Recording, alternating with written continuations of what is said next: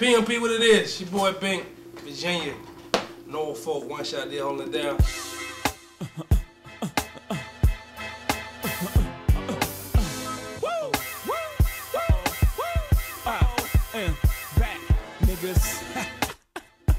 Everybody know me for mainly the Jay-Z stuff, you know, Dynasty album. Ladies and gentlemen, H to the Izzo. I want to thank everybody out there for their purchase. You know what I'm saying? But this is my custom MP. Shout out to Bruce Farrat out in Cali. You know, he did this for me probably like in 99, 2000. You know what I'm saying? This was the black MP right here, actually, the limited edition, and I had it tricked out. This is what got me in the game right here. This is where it all started right here. The ASR 10. Damn near every producer from Virginia started on the ASR 10. And that's me, myself, Pharrell, Knox, and Timbaland. We all started with it with ASR 10. It's one of the illest joints that I ever had. So I did all that, my first like Lost Boy stuff up here. I did the Blackstreet Reggae. I did Don't Leave with Teddy. You know what I'm saying, back in the day. And you know, when he heard it, I had done it up here, but then we ended up redoing everything at his spot. You know, he's the OG, so you know sometimes you gotta bow down and humble yourself and play your position. And you know, if I wouldn't have done that, I wouldn't be here today. So that's a lot of you young cats better need to learn, because you feel like you're big-headed and you know it already, and you don't want to conform to somebody else's thing. But when it's his ball and his bat, you trying to play ball, you got to play the game. So you play the game, play your position, you can branch off, do your own thing later. But RZA is the one that turned myself, Kanye, and everybody else on the soul samples. So I know somebody said it was Kanye, but it wasn't Kanye, it was RZA. You know what I'm saying? He's the one that was like, yo, over here, look in this stash. Like, we was all, cute, like Tribe Called Quest was straight jazz records. Everybody was sampling jazz records like constantly. Then it went from jazz records to orchestra records, like the big symphony sounded joint. People started sampling those.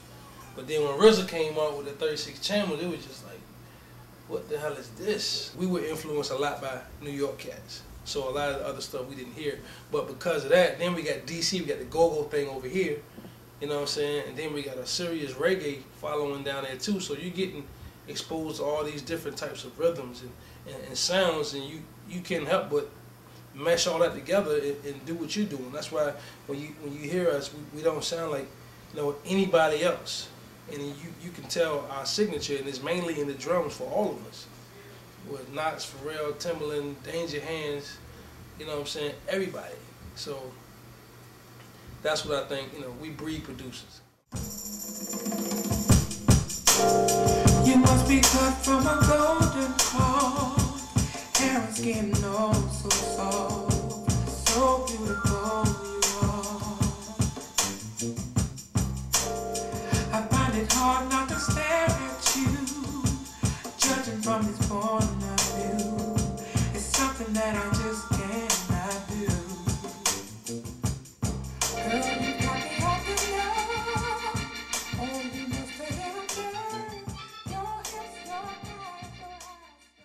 For real, half the time you don't even know that you can't get the sample clear until it's at the end of the day, and everybody love the record already.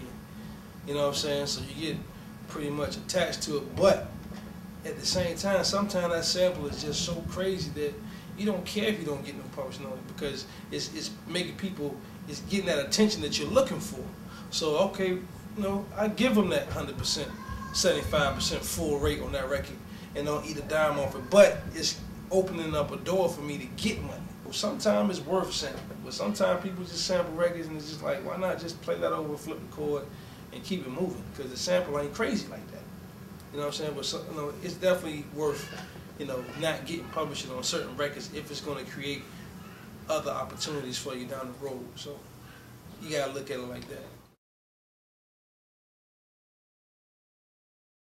At one time, people thought it wasn't hip hop if it ain't come from a dirty basement with a mono sample in it with the crackle on the record. Like, that ain't true. Like, everybody has their own rendition of hip hop.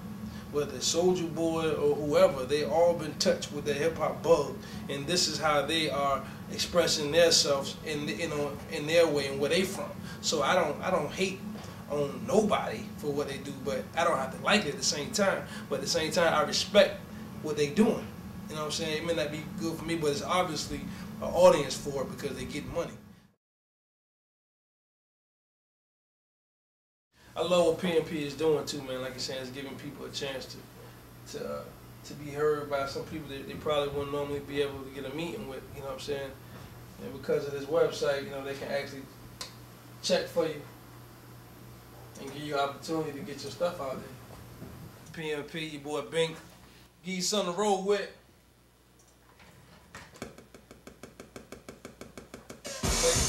Everybody stay up, keep chopping, keep doing your joint. Cause I'm coming at your neck.